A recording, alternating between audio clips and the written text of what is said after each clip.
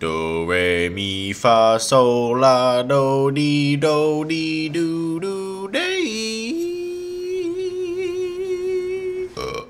Hey bros and mofos, what the heck's going down? Stonely here, and I wanted to show you guys another saddle video. So this one being the Karkinos.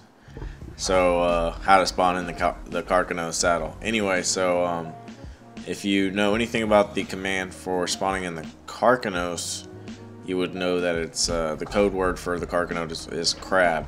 So if you guys want to see how to spawn in the Karkinos, if you don't already know, go check out my channel. You'll find that video on there.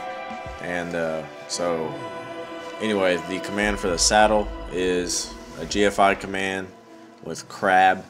So it's super easy. I'll show you guys. It's cheat space GFI space crab space 1 space 100 space 0. If you want to tweak the numbers at the end, I'll show you what they mean.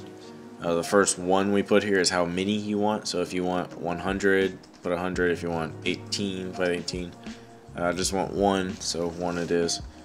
The next number is quality. So if we put 100, we're going to spawn in an ascendant saddle. If you just want a primitive saddle, just put I guess 1 here. But I'm going to spawn in the best one there is. And the 0 at the end is whether you want the item or the blueprint. So if you want the item, put 0. If you want the blueprint, put 1. We want the item itself.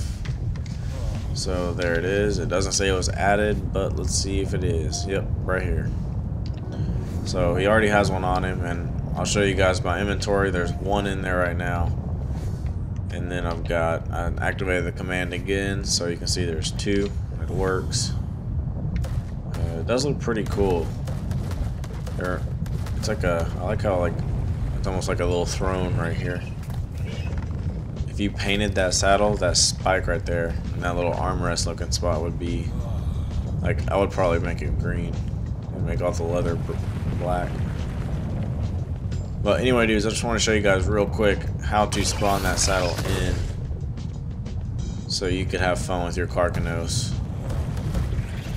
So I'll catch you guys on the flip-flop.